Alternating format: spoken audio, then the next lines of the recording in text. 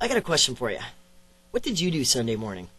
Well, if you were Lorne Ace Atkinson, you'd have been outside, rain or shine, riding your weekly 75 kilometers on your road bike. And just in case you're wondering, that's a long way, especially in your 70s. So why do you think Ace does this every week? Because he loves it. He is passionate about cycling and feeling good. Lots of people enjoy cycling. Some people take it really seriously, like Torchy and Doug Peden. They were the pioneers of this extreme sport in BC.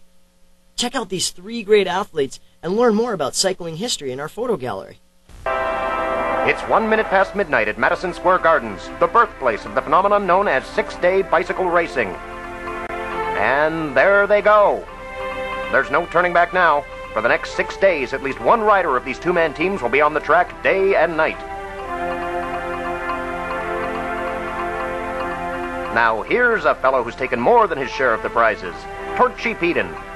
The towering Torchy is from Vancouver, British Columbia. At 6'3", Torchy is one of the biggest boys both on the track and in the eyes of his fans, who flock to arenas all over North America to watch him compete in these squirrel cage races. It's not all fun and games.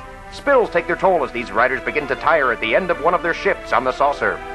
No brakes on these bicycles. Torchy will probably never forget the time he fell asleep on his bicycle, veered from the track, and happened to land in his own funk.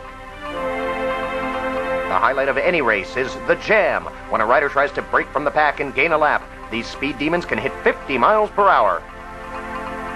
Before he can leave the track to grab a meal and a few minutes sleep, a rider must be paced by his relief. In Torchy's case, that's sometimes his brother Doug, who also caught 6-day fever. It's a grueling ordeal, but it's all worth it when the bouquets go to the winner, not to mention the cash prizes that put these daredevils among the highest paid athletes in the world. Attaboy, Torchy.